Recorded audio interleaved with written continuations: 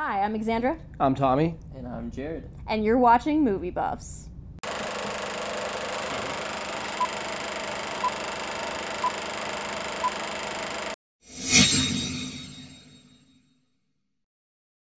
So, to start off, we're going to talk about The Witch, which has been out for a little bit, but it's notable enough that it's still worth talking about, and I think you can still catch it in theaters for a few more days. If not, then catch it at an art theater or whatever.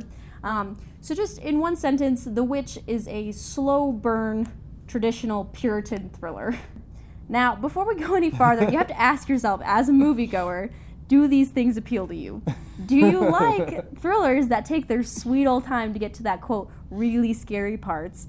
If at all. And secondly, do you like films about 1600s New England Puritans? If neither of those things appeal to you, then I'm sorry to say, but The Witch is probably not for you. However, if you appreciate precise, well-executed film technique, then it might be worth the money.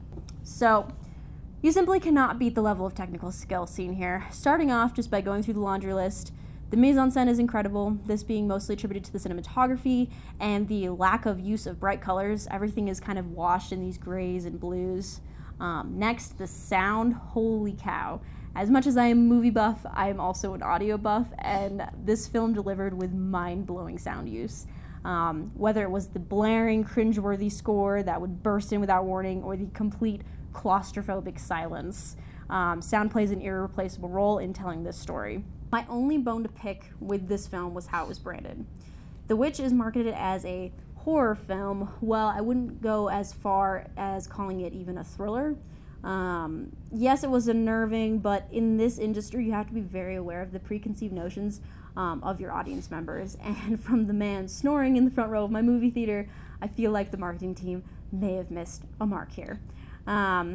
To me, this film was more of a psychological family drama than a witch thriller, and it's important to remember that if you choose to take a chance on this truly cinematic film. So before I saw The Witch, I'd read mostly only good things about it, but everything I'd heard anecdotally from friends who'd seen it was pretty negative, and their complaints all had a similar theme. They went into this expecting a horror movie, and instead they got something entirely different.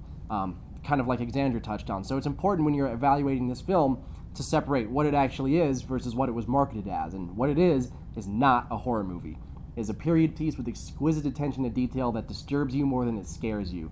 It does a masterful job of constantly ratcheting up the tension, the sense of unease, as these characters struggle against some malevolent entity and try to turn to their religion for solace, but don't find any.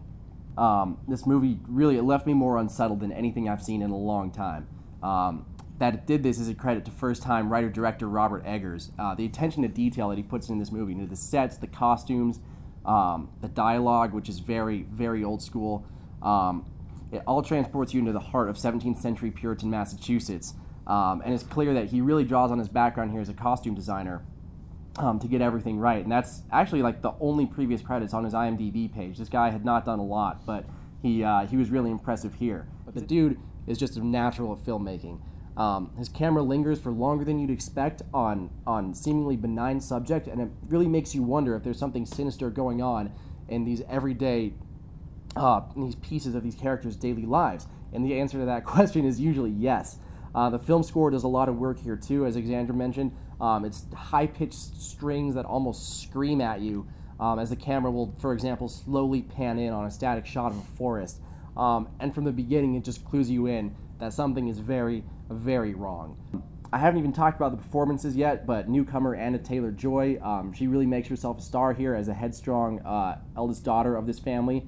And Game of Thrones alums Ralph Ineson and Kate Dickie, they shine as her parents. Ineson kind of has this quiet dignity throughout the film as he tries to keep his family grounded and tries to turn them towards their religion to battle this malevolent force, even though he ultimately fails. And then Dickie just quickly and dramatically goes insane as she starts losing her children one by one, and that is probably one of the scarier parts of the film.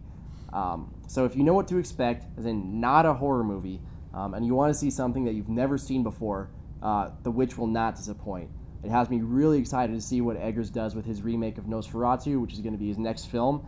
And if you take anything away from this, it's that you will never look at a goat the same way again.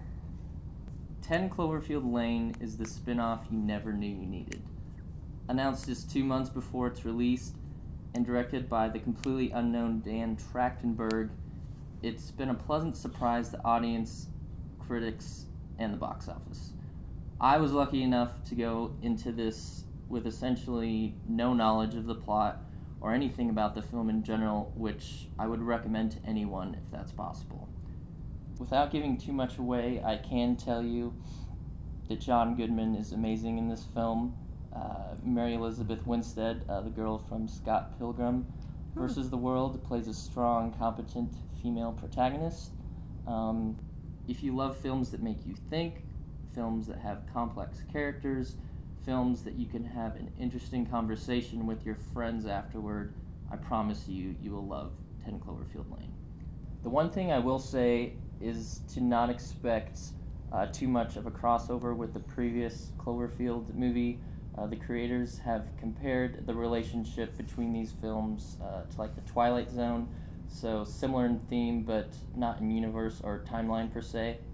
So go in with an open mind, no expectations if you can, and you'll come out of 10 Cloverfield Lane more than satisfied.